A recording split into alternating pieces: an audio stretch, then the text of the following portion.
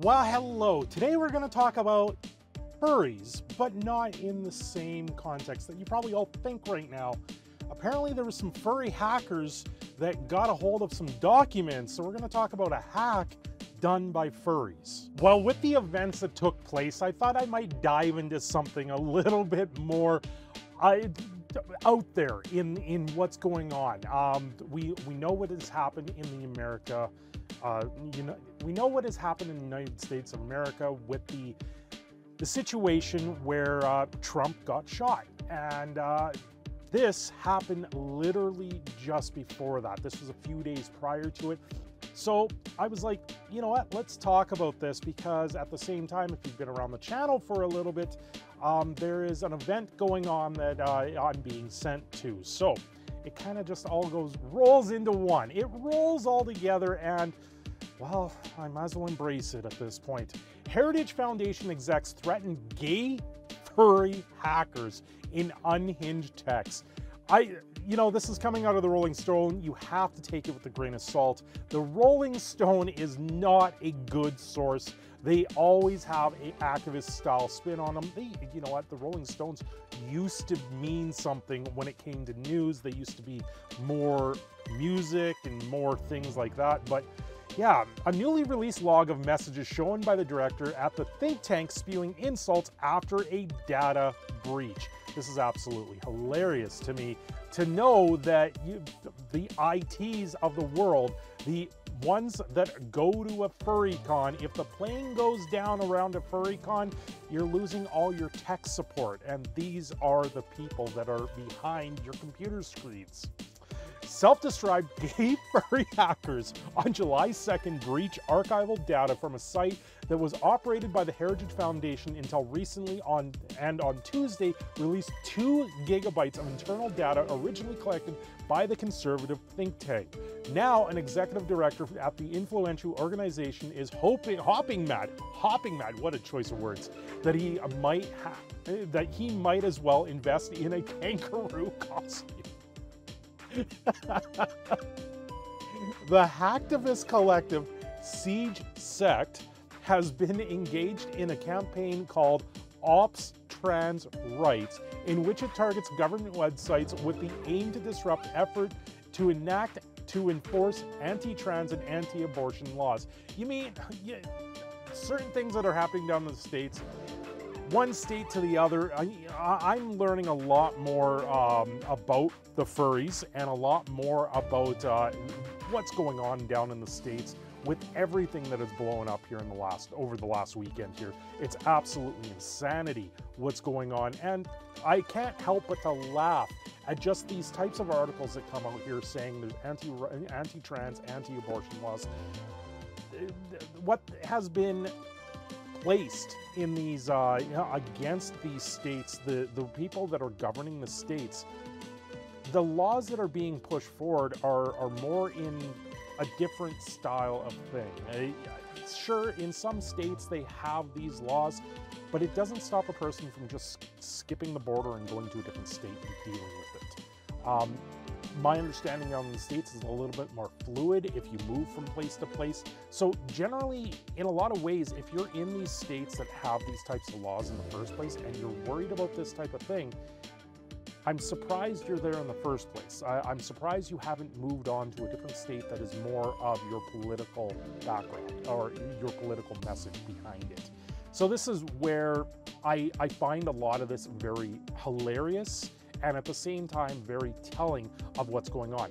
The Heritage Foundation is selected due to its Project 2025 plans, which from everything I'm seeing, they're saying is a blueprint for Donald Trump, but I don't know much about this. I am Canadian, I don't know much about these things. And like I said, it was just, this to me is absolutely funny for the headlines, in the sense that you have pictures like this, you have furries sitting there taking down the government, right? If you think this through, it's not something that you're going to see very well.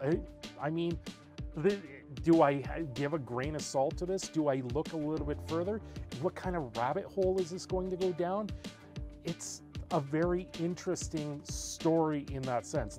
This material, as the Daily Dot reported, and as the Heritage Foundation now confirms, came from the Daily Signal, heritage media and commentary site, which lists one Mike Howell as an investigative columnist. Okay. The former Trump administration official in the Department of Homeland Security is also the executive director of the Heritage Oversight Project, an initiative focused on border security, elections countering, and influence of the Communist Party of China. So now we have the CPP going against Donald Trump. Is that what I'm reading here? You have the CPP trying to go against Donald Trump, trying to seed the seed of that this is all about anti-abortion, anti-trans. How about this? You have a bunch of IT specialists that just maybe happen to dress up as a furry that were able to breach a large heritage foundation that have plans going forward for a situation out there, that their plans for next year is going out there, and it's now being used as a smear campaign. I don't know what to believe. I don't live in the States. I don't have any political ties to it. I just find this absolutely hilarious. Now, I don't even know what Project 2025 is. So, Project Oversight, do they even list what it is here? After declining to talk to Howell by phone, VO described what it was that they and their hacker furry comrades sought to accomplish. So now they're saying that the furries, in this sense, are communists, not just about trans rights, not just about abortion laws, but now they're communists at the same time.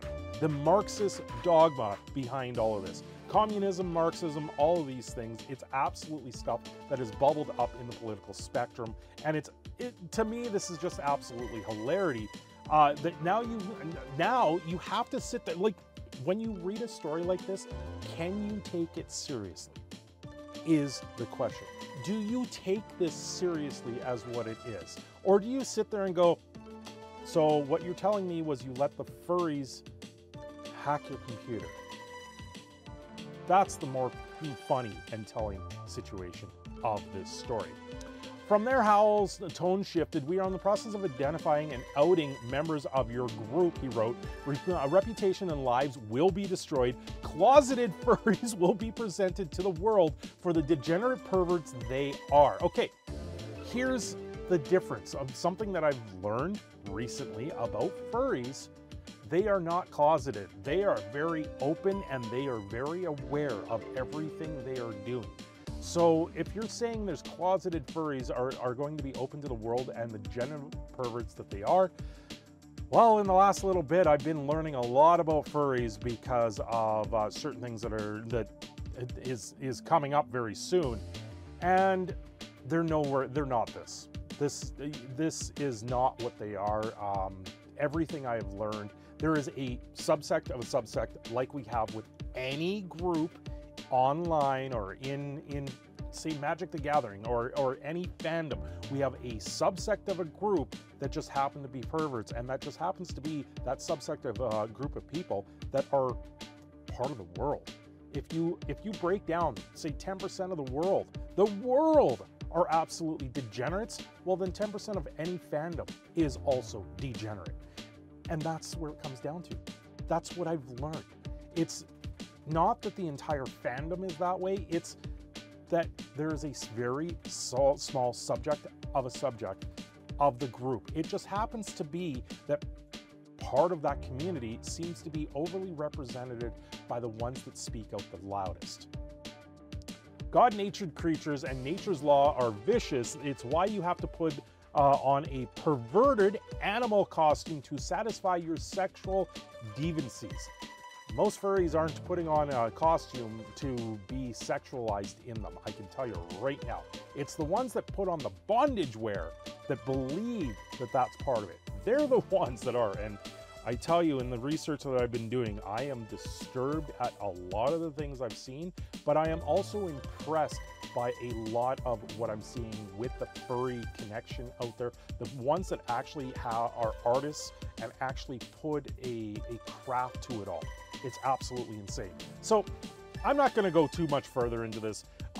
Honestly, this story is absolutely right down ridiculous, and I thought it would be something funny to cover on the channel. And whatever this Project 2025 is, everything I've seen, it's just another thing that's being pushed out there as propaganda. I might be wrong by that, but I'm also not looking too far into it. Anyway, I'm your proud Canadian Phoenix, Cindershadow. I'm signing off here. Have yourselves a great day, and please help us. Please, somebody help me, because I'm diving down a hole. I'll see you again very soon. Thanks for watching. Don't forget to like and subscribe.